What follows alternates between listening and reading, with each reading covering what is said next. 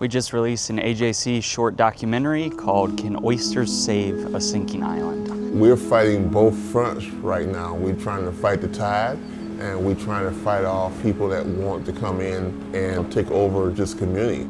There are people fighting to protect Sapelo Island and the Hog Hammock community that resides there, whether they're restoring oyster reefs to prevent flooding caused by sea level rise, or fighting against rezoning that threatens to displace one of the last remaining Gullah Geechee Island communities. We have to protect the land. Without land, there's no culture, and this community is it.